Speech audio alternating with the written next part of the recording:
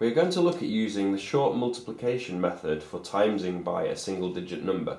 So our sum here is 327 multiplied by 4. We're going to put it into a column method. So I'm going to write the biggest number on top, 327, multiplied by 4. And I've put the 4 in the units column with the 7 to represent that they have the same place value. I'm now going to work out the answer to the calculation. I always start with the lowest value digit, so I'm going to do 7 multiplied by 4, which equals 28. So I'm going to record 28 like that, as we have done in the past with addition and subtraction questions, 28. Next I'm going to do 2 multiplied by 4, which equals 8, and as with other calculation methods we need to add on the 2.